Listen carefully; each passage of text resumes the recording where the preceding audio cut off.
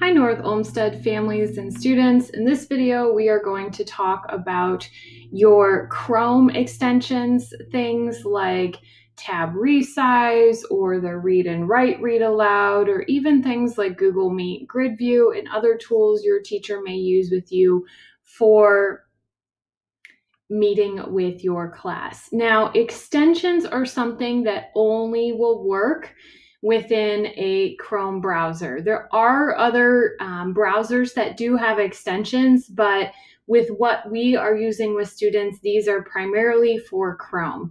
So if you are on a desktop or laptop, the very first thing that you want to ensure that you are doing is using the Chrome browser.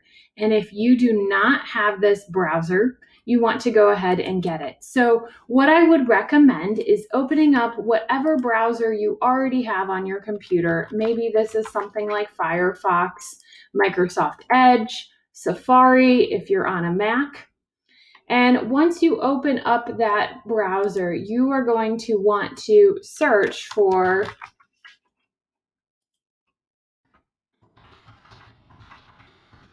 installing Google Chrome. This should lead you to Google's page that has the download that you need. Now, it should automatically recognize which computer you are on.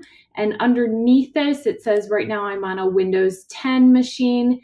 This is what I would download. If I open this on a Mac, it should provide me the download for Chrome for the Mac. Now, once you have this downloaded and installed on your machine, you're going to want to get into Chrome and sign in properly. So we are going to head back over to Chrome, and we're going to get signed in properly. If you see this screen, you will be able to click already a Chrome user sign in, and then here you would type in your email address, making sure you have @olmsted.org on the end, and then you would head over and type in the password for that account. Once you are completely signed in, it is really important that if at any point a window pops up asking you to link data, that you click to link the data, and also that you select to sync.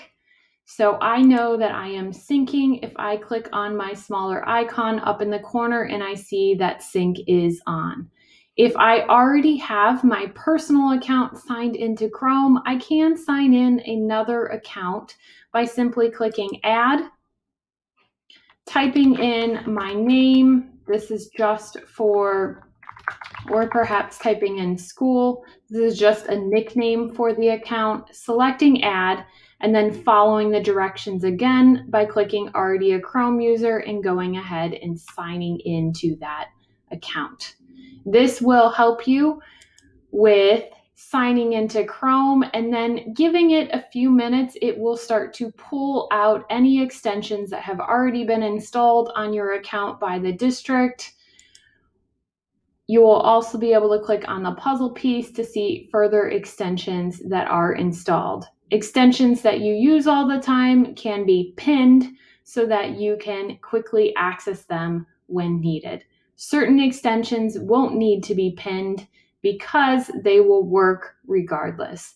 Things like read and write for Google Chrome that allows you to have web pages and other things read aloud, that one will need pinned. But an extension like Google Meet Grid View will not need pinned.